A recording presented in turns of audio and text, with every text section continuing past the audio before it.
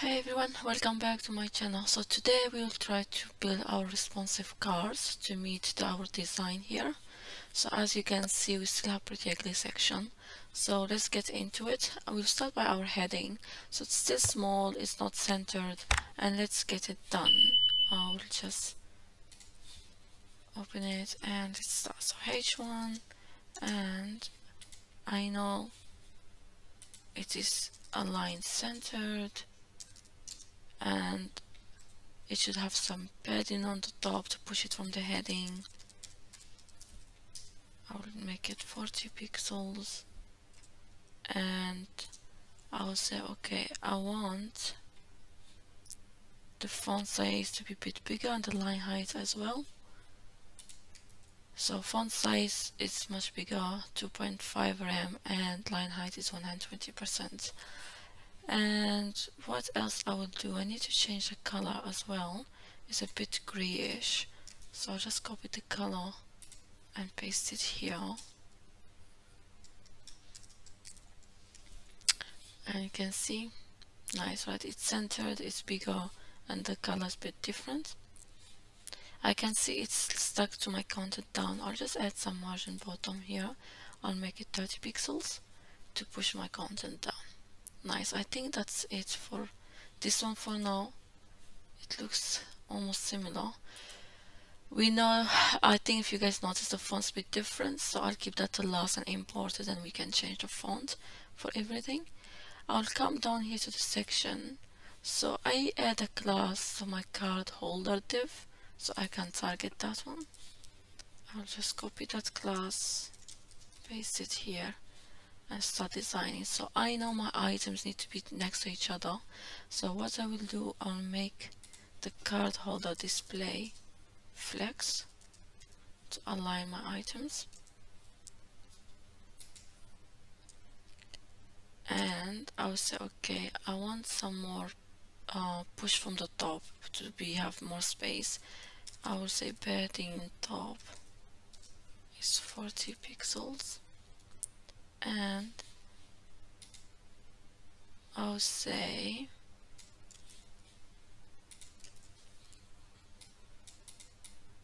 okay, that was quick. So I said the specific content is with space between, means my content, if there's a width for my content and there's space left over, I want to have equally between them, not just left on the right all that content, but just put my cards next to each other equally and keep the space between them equally if there's any remaining. And flex wrap, and the reason is, if I say okay, I want my items to have 1/3 of the space, but let's say I have six cards, I don't want them to stick next to each other here and overtake my space and be left over here. But wrap it means go to a new column, to a new row and continue there. So that's flex wrap what is for. Okay, so I will save it, go back, and this is my content in here. Okay, now next thing is to go to my actual div and have some, which is my card, have some padding and some border. And what I will do, I'll copy the parents, so I'm targeting direct child, which are my cards, and I'll copy paste some CSS and I'll just take you through it. So I have position relative, and reason is I'll need at some point for this guy here, because I'll make it absolute to position it here. Display flex, but direction I want them to be column, and reason is I want this content to be down. Okay, and the orientation is vertical, means down, column but down, column, yeah, but down. Okay, and the width I want 32%, and the reason not 33.33 is that I want some space left between them, and I want my border to be in this color, and I want the border radius, the corner here, to be a little bit curved, 4 pixels. Background color, make sure it's white, and we have some shadow around the boxes. I will go back here to my page, then save my CSS, and you can see it's all changed together because I target direct ones, so it's global for it. Now next thing I will do, I will go to the header in here. So that is an H5 if you see here inside my card. So what I will say, okay, in H5 at the moment, because I don't have any others, I want to have their font size this much big, their line height this much, their font weight is bolder, and margin top and bottom is 0. Okay, I'll save it, and it did the work for me. Okay, now next thing we'll do is the currency in here. So this one, it's same size as the one here. I don't have to do anything, so I'll jump directly to the pricing. So what I did here, I add a class with that P, and to that $sign I add a specific class called currency, and the number here I left it as it is because to take default size styling of this pricing box. And then this monthly here I add it, I give it a different class as well, so I can target it and style it. Okay, so let me copy paste those and I will take you through it. Okay, so the pricing box, so we have a border here, so that's my border, and I have a margin bottom because the space between here and there, and then I have margin top, that's the space between here and there, the text, and then we have display flex because I want the items to be aligned together, and this one here I'm saying flex n because I want things to be pushed down. And then I have font size 62, you see my text here is very big, and line height 72 because I want the text to be taking more space up and down. I will need that later, so I push this content here down without pushing the whole thing, and also pushing this one up without pushing the whole thing again. And font weight is 600 because my text is bold. Then I went to my currency, and this is my currency here. So I want to move it up, but I want it to hold the space, so I keep it relative and move it up 10 pixels and margin right, so the space between here and the number 10 pixels, and then I want to align it in the flex start, so I want to be up left, and then font size 30, I want it to be smaller than this one, and line height 28 and font weight 400, so I want it to be normal font weight, I don't want it to be bold as the number. And then we have the currency, which is this one. So text transform uppercase, I want my text to be always uppercase. Font weight I want to be normal, no margin top and bottom, and font size is a bit bigger than the dollar but smaller than the number, and the line height 1.4. So if I go back here and I just save my changes immediately, you will say why it's not coming here, because I'm not adding those classes here yet. So as I add them, then the magic will happen. Now let's go to our elements here and our button. You see here the tick is green, there's some space between the items, and then my button is pushed down below. So let me just copy paste some styling I have made to save you time. Okay, my list I want it to be display flex, so I have my icon and text that align together. The margin bottom here 18 pixels. I want my items to be centered together vertically, so that's what this one for. Then the color is slightly different, and the font size is 16 pixels and line height 23 pixels. Then I came to my icon, so if I come here, these are my icons from Fonts Awesome. So it's an I instead of an LI, the color is green, font size is smaller, and display inline block, so I can give it a immersion right here. Okay, and then I came to my button to make sure my buttons are always down, whatever the card big it is. I want them to be aligned here, so I do margin top auto, and why it's working, because the main holder is display flex. So I will show you again. Let me save this one, go here first on my page, save this one, see they're all pushed down, and the reason is I will come here, make sure I'm same, I go to main div, is display flex. Okay, now what I will do, I'll just go apply these classes to these cards so they can get same styling So I will come here, I'll just do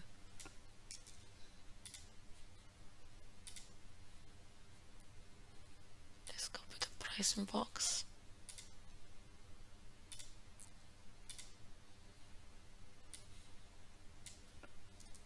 I'll just say okay here, different number,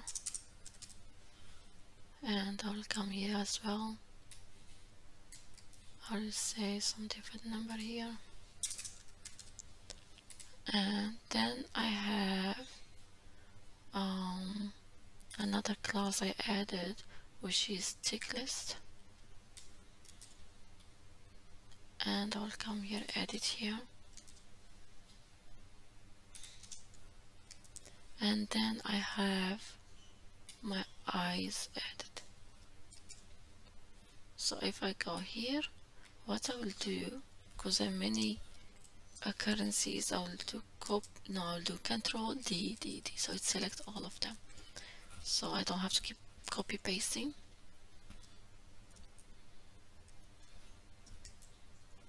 Oops, I copied the wrong one moment. I need to copy this eye here. Again, select this one first, then Control D. There we go. Same here.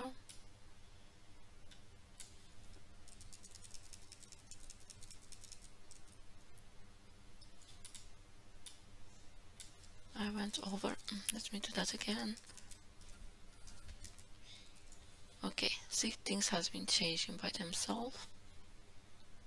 Now I need to go to my buttons, add same class, which we did in the header before. So I take the default sign we did earlier, we didn't have to style it again. Okay, there we go.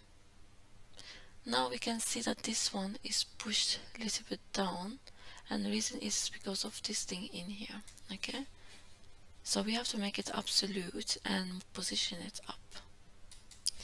So what I did is I add a class I call most popular, and then I went to the styles, I make it absolute because I don't want to hold space. I make top 50, I want to push it up a bit, and right -109 pixels to push it to the right side. And I made a padding inside here around, and background color is green. Then I use the transform property in CSS to do rotation, so I can rotate it. Okay, so it is like turn to the right, but like in rotation way, so that's because of this property. And color is white, font size 18, and font weight is 600, a bit bolder. And I want my text to be uppercase, and space between my letter I want it to be more, so I add 1 pixel. Okay, so if I go here, for example, to show you something, if I go here to rotation and you play around, as you see, it's rotating. Okay, so that's how you keep trying things to see how it will work for you. And if you need more details about the transform property, you just can go to CSS transform, open W3 School, and you'll find like all examples, and you can even try them by yourself to try things. And here you have even more details, like the origin, like you want to transform regarding to each point or related to each point, and also the transform style. Okay, and you can see, like, as a first look, you can have like a rotation, skew, and also scale, like zoom in or zoom out, something like that. So there are lots of properties. Just feel comfortable to go in and try things, and so you can get familiar with it, and you don't need to memorize it, just know it exists and what you can do with it, and when you need it, you just try out and you copy and paste it. Okay, now let's go back. If I do this, you see it's squeezing, and I don't want that. So the easiest thing I want to do is make them 100% width in smaller size. So let's see where it's breaking. It's breaking almost in let's say 1200 pixels. Is I can see the number here where it's breaking. So what I will do, I'll copy paste this one,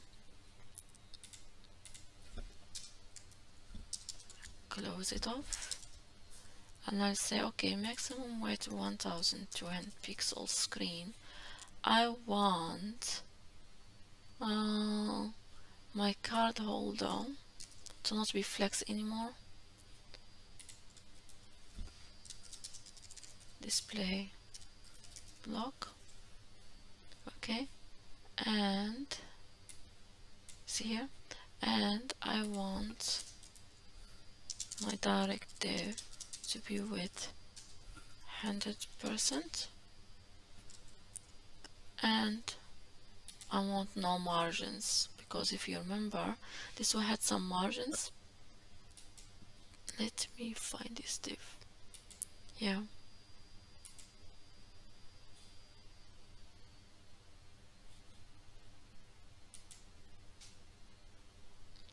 Actually, I did not add margins, which is good. The display did the whole thing for me. Great. But the only thing we need to do now, you see it's sticking on each other, so I need to add margin bottom. Margin bottom, let's say 30 pixels. See here? And now that should work for me for all the screens. I don't need to add more endpoints at all. As much as I make it smaller, it just fits in the screen. Okay, in next video we'll be playing with this toggle and see how we can build it. So stay tuned, subscribe, hit the bell icon, so whenever I push my next video you'll be alerted and you can follow up with this course.